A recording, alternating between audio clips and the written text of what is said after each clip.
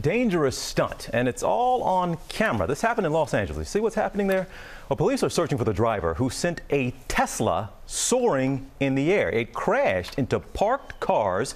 The driver fled the scene, and this morning they have named a person of interest, and guess what? It's a popular TikTok user. Our chief national correspondent Matt Gutman is in LA with more. Matt, this was something.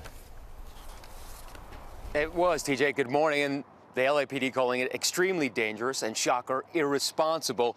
The LAPD telling me overnight that they do have that person of interest, but they are looking for more eyewitnesses, saying that that Tesla came roaring up the street at 50 miles an hour the wrong way, came flying over that lip, soaring and crashing right where that trash can is about 100 feet away. They say that video has now been viewed tens of millions of times.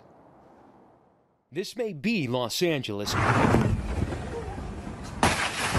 This video is not from a Hollywood movie set. Watch as this black Tesla speeds through a neighborhood early Sunday morning, rocketing through the air over those spectators, slamming onto its nose and crashing into two parked vehicles and trash cans below. This morning, police using these now viral videos as part of their criminal investigation as they search for the driver behind this jaw-dropping joyride, which left behind a trail of destruction. I opened up the door to look outside, and there was a headlight right next to my front door, and then I went out onto the road, and there was just broken up garbage pails strewn everywhere. Police say it was just after midnight when the suspect sped this 2018 black Tesla rental down Baxter Street, known as one of the steepest residential streets in the country, while that crowd of spectators recorded the jump.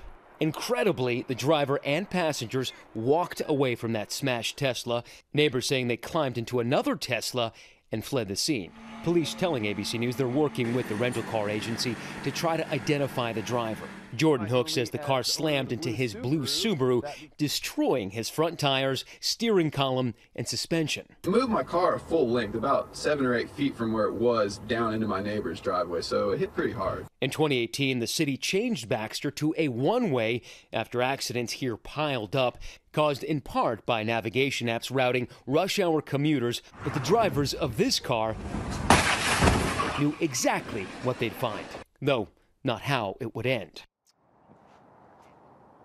The LAPD telling me that it's incredible that none of the passengers in that car or the bystanders standing right here were hurt. They say they're only going to charge this, though, as a misdemeanor hit and run because they say only property was damaged. Well, thankfully, it wasn't much worse, Matt. Thank you.